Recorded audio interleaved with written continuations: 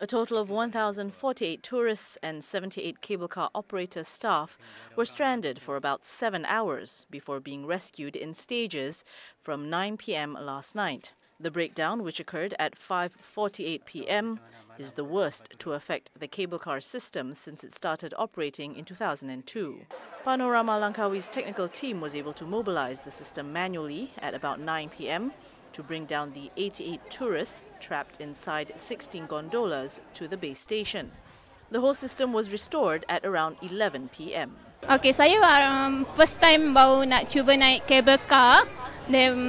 Rasa happy first time, and then tiba-tiba jadi rasa macam ni, rasa macam phobia, untuk trauma, rasanya kan first and last lah. Mula-mula rasa happy, lepas tu datang perasaan takut. Pengalaman ngeri lah. Rasa nak datang lagi macam tak mungkin kot. Technician tu harap biar lebih bagus lah masa akan datang kan. Kami 6 orang datang untuk bercuti pukul 4.30, tapi kami sangkut di atas selama 8 jam. 8 jam ni kami cuma dapat 2 roti, 2 mineral water only. We did not ask to start upside for 8 hours.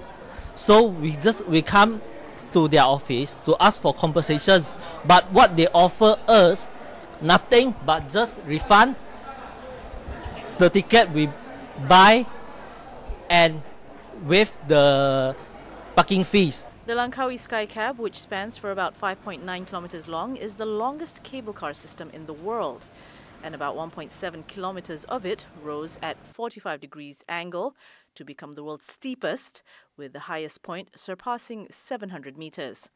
It's the #1 tourist attraction in Langkawi since it was launched 15 years ago, carrying 1.5 million passengers last year alone.